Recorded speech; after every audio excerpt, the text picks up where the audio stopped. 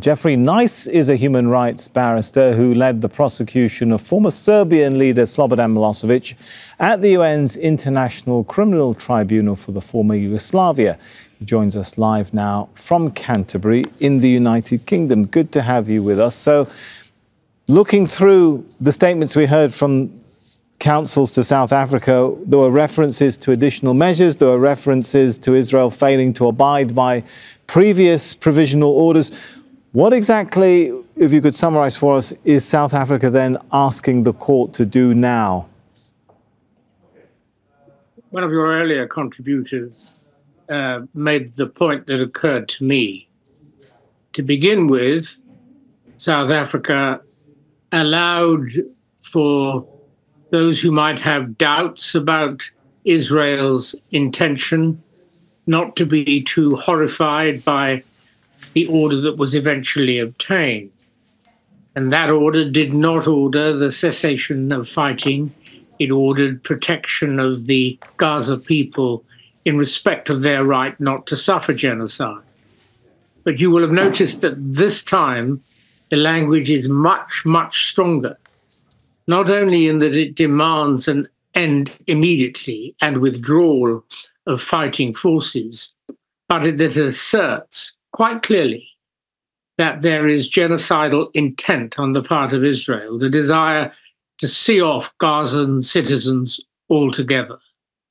And by having waited some time before it puts this argument at the top of its case, it has shown respect to the court and to some degree respect even to Israel, given what Israel undoubtedly suffered on the 7th of October.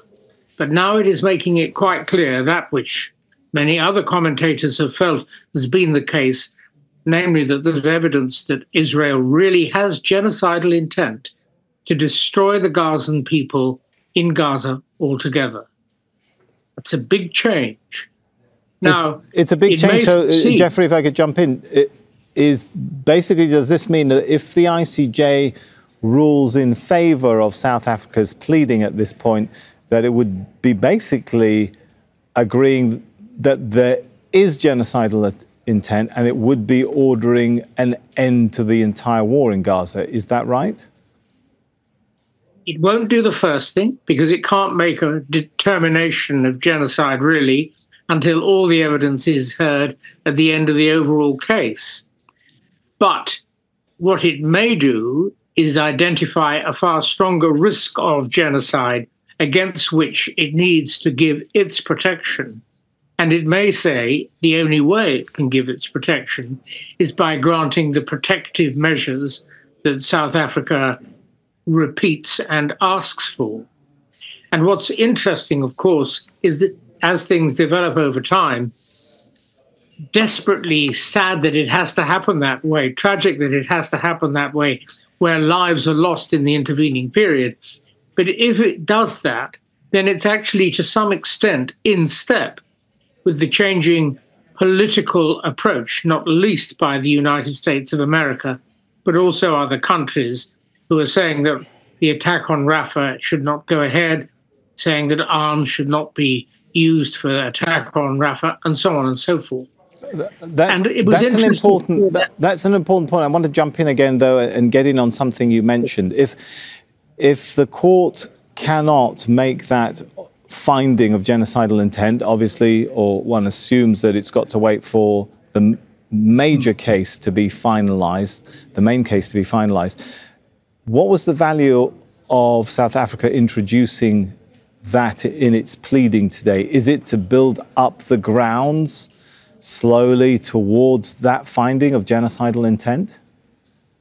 I think it's both that, of course, but it's also to establish evidence, in the words of those who it says has spoken with genocidal intent, to justify the protective measures, to say, as a result of what you've heard, seen, and observed on the footage or pictures, you can now be sure that the risk of the Gazan people suffering genocide is really great, and therefore you must do more, and what you must do is this.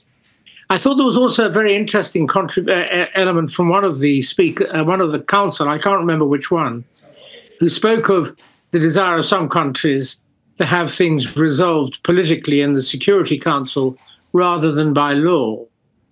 That approach is one that I think the general public, who are informed about these matters, would find deeply concerning and distasteful. It is politicians for decades in the Security Council and around the world who bear responsibility for what has happened here. What has happened here was foreseeable from the beginning of the 20th century, when the first developments towards the creation of the State of Israel were taking place. Everybody knew how things might end, and it needed real, clever international political goodwill and action to save what has happened from happening. So the idea that this law, which was introduced, the Genocide Convention, to save people from the sort of thing that it is said is now happening, should be overridden by the works of politicians when it is they who bear responsibility for what is happening, is a pretty tall order, isn't it? And I think the public now, who are becoming increasingly well aware of the law and how it interacts with countries that choose to go to war, I think the public will now begin to see that they would rather the law worked than that the politicians did not work. I think there's plenty of sentiment around the world that will probably agree with the idea that there's doubt in politicians, certainly. Ultimately, Geoffrey, do you think it's likely this court is going to grant South Africa's request? Will it order an end to the war? I prefer not to second guess what the court decides, but I'm not the judge, they are.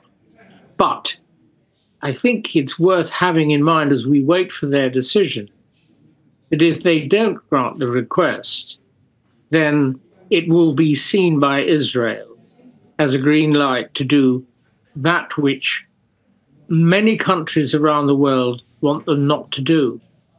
So to the extent that the International Court of Justice is politically sensitive, and of course it is, all international courts are particularly sensitive and sometimes subject to political influence. To the extent that it's politically sensitive, it may be rather easier for it to do that which South Africa wants now than it would have been 5 months ago. All right. Thank you so much for your analysis of these proceedings, oral statements being made today. Geoffrey Nice there. Make sure to subscribe to our channel to get the latest news from Al Jazeera.